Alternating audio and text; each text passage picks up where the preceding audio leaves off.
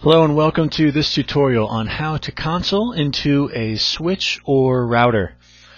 This is a pretty simple process, and we'll start with reviewing the rollover cable, just basically what it is, and then we'll jump into an example using a terminal emulator, and finally we'll finish up and just review some of the console port settings. That's perhaps the most important part of this tutorial and something you'll need to keep in mind.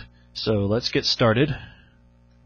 Okay, this is a rollover cable. This particular one is issued by Cisco.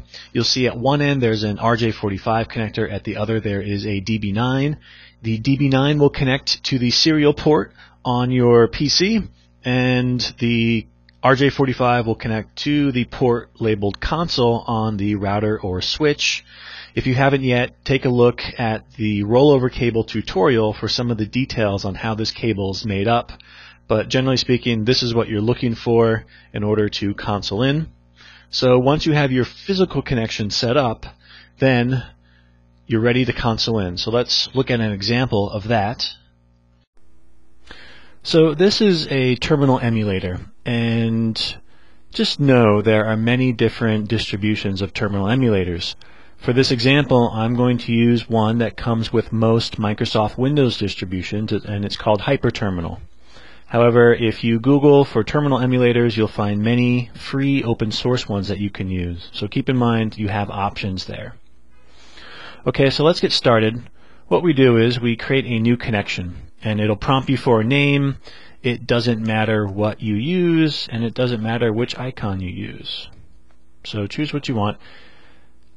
Normally, when this pops up, it'll ask you for a modem. And we're not using any of that. What we're using are our COM ports. You may have a couple listed. Usually it's COM1, but this could differ from PC to PC. And then we get to the actual port configurations, and this is the most important part.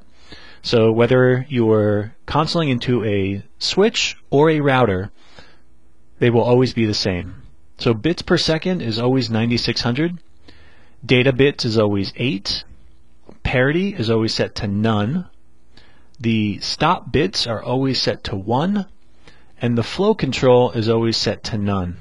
Again, these are the same every time, so commit these to memory. It'll save you some time when you're in a crunch and you need to console into a failing router. We hit OK, and we may need to hit Enter once or twice, and there we are. We have our router command line prompt. You may or may not be prompted for a username and password. That depends on the configuration of the device. Here, we were not prompted. That configuration is not on there. Just to review, the most important part of consoling into a Cisco router or switch, aside from the terminal emulator software, is the console port settings. So here again, just to review, 9600 bits per second, no hardware flow control. You want to use 8 bits, no parity, and 1 stop bit. And again, that's for a switch or a router. And there you have it. That is consoling into a Cisco router or switch. Thanks for watching.